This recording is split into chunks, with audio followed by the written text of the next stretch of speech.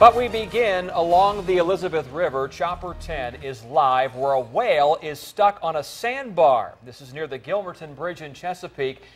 And you can see from these live pictures what's going on here. You can also see the sand on each side of the whale as it hits the bottom if you look closely. Chopper 10 is flying on the south side of the whale. Biologists with NOAA hope it will hear our noise and swim to the north and free itself from the sandbar. Yesterday, biologists from the Virginia Aquarium and Stranding Center told us the whale looked to be skinnier than normal and may have had some health problems. We will continue to monitor this for you and let you know what happens to this whale there near the Gilmerton Bridge, stranded on a sandbar. For 6 days. Since August 14th, it's been stranded.